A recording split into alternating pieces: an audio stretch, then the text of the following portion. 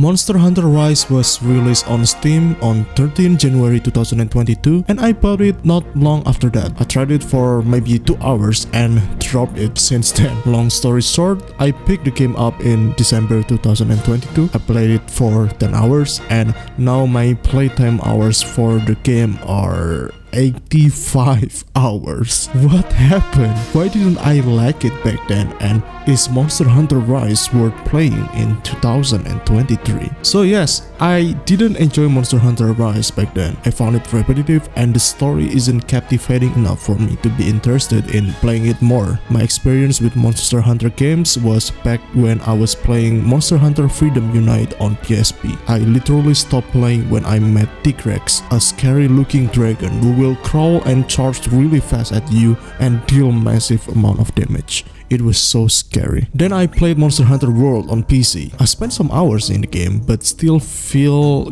kinda the same, repetitive and not captivated by the story. The same thing also happened with the newest title, Monster Hunter Rise. So why do I decide to give Monster Hunter Rise another chance? It's all thanks to Elden Ring, a game made by the creator of Dark Souls and known for its unforgiving combat. Elden Ring is nowhere close to what game that I enjoyed playing, but damn, I'm glad that I played it. It unlocked something in me and I enjoyed it a lot. I also made the video about it and you can check it if you want to. With deep lore and satisfying combat and a fun multiplayer experience, I need something that is close to what Elden Ring offers. That's when Monster Hunter Rise came to my mind. A game where you slay monsters, doing boss fights to get their materials and craft weapons and armors from the materials. You can do it solo with your dog and cat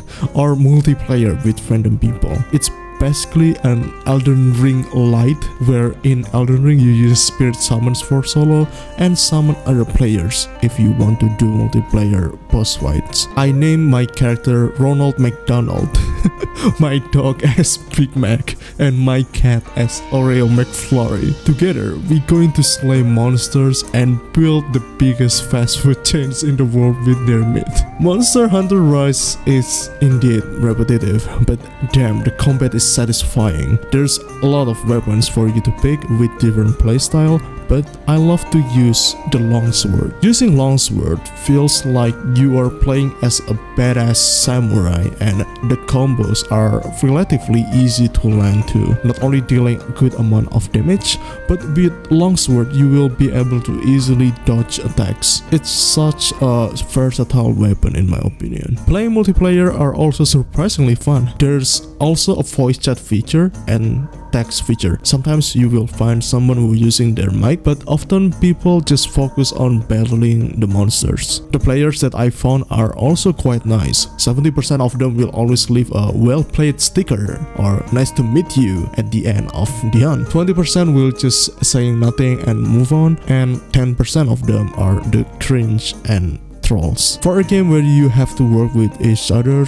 and if one failed or got destroyed by the monster and make it hard for the team, the community seems nice and not as toxic as online competitive games. I think the reason this happened is because everyone understands that doing multiplayer came with a lot of risks too, like of course random players with random skills, and the HP or health point of the monster itself will be multiplied if someone joined the hunt. So everyone knows this, and if you are being salty or sweaty with other people trying their best but still not enough, then why these salty people not doing it solo with the help of cats and dogs? That's why hunting in Monster Hunter Rise feels relaxing in a way. People here for either a good time doing casual hunt or farming materials for their equipment, and I like it a lot, to the point that I played it every day for a month now, and I feel like I'm not going to stop anytime soon. Whenever I'm playing, I'm streaming it on my Twitch, and what I like from the community is sometimes someone will check my stream and ask to play together. I like that aspect of this game. Another thing that I love from this game is that you can cut the tails of most of the dragon type monsters in this game. Whoa, I cut the tail, let's go. Cutting the tail in a perfect moment is super satisfying. Also things like turf war, where whenever some monsters meet each others, they will fight in the most epic way, and you can just standing there watching the crazy battle between them. They're flying! What the f-